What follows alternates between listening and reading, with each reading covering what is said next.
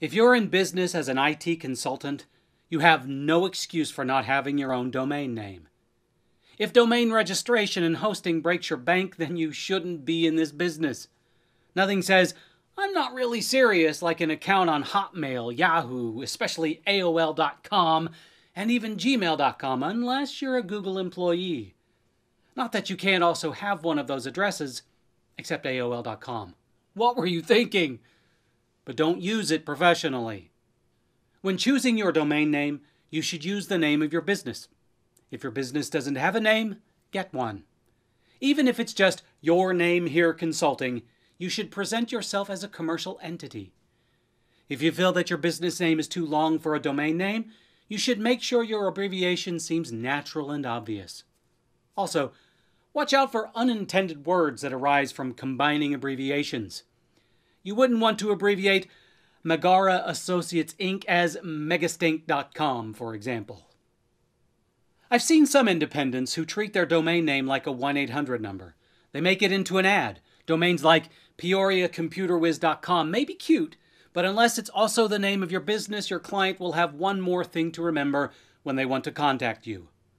Was it PeoriaComputerGuy.com or PeoriaPCGuy.com? Or wait, isn't their office in Pekin?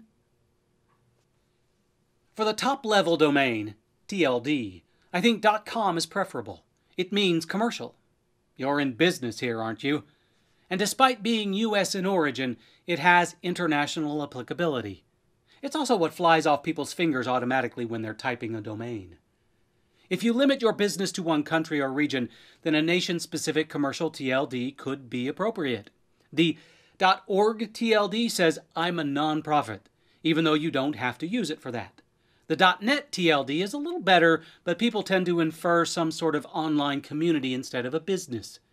You should avoid .biz and .info. The spammers polluted that space years ago, and your emails will get filtered for that reason alone.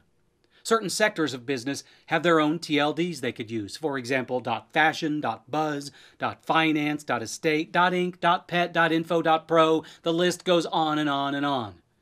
You can even purchase multiple TLDs and redirect them all to one. That way no one ever misses out on what you have to offer. For the local part of your email address, the part preceding the @ I suggest just using your name. I don't care if it's your first name, your last name, or first.last name, as long as it's your name. An internet pseudonym comes across as unprofessional here. On the other end of the spectrum, sales @ or info @ seems too impersonal. Sure, you can establish these addresses to catch the wayward or the cold contacts, but when you give a customer your email address, it's a good idea to make it like a handshake. So, how does your email address compare with these criteria?